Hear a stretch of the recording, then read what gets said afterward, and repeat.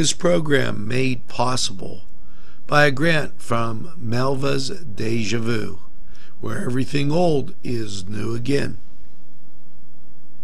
This program paid for by a grant from RNA Screen Printing, located at 1217 Moravia Street, Newcastle. To NewsWatch, and Pennsylvania's unemployment rate at 4.7% in December.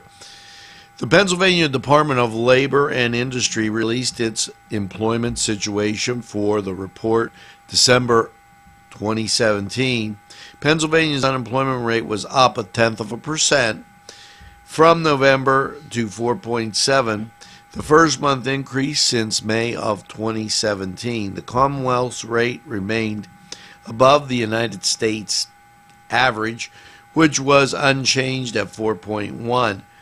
Over the year, the Pennsylvania unemployment rate has declined by 0.7 percentage point. Pennsylvania's civilian workforce was down 5,000 over the month to 6,392,000. The decline due to a drop in the employment.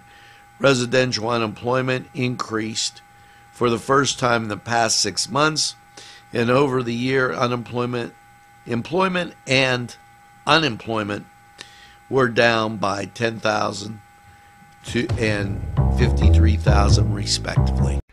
You've got to try the Pellet Artisan Cuisine Restaurant. Sam and David invite you to experience their food concept known as Farm to Fork. They'll provide you with artisan crafted cuisine made from the freshest local ingredients at affordable prices. The Pellet Restaurant is a bring your own bottle establishment. Open 11 a.m. to 9 p.m. Monday through Thursday, 11 to 10, Friday and Saturday, located in the Westgate Plaza, Union Township. Give them a call, 724-293-0123. That's 293-0123.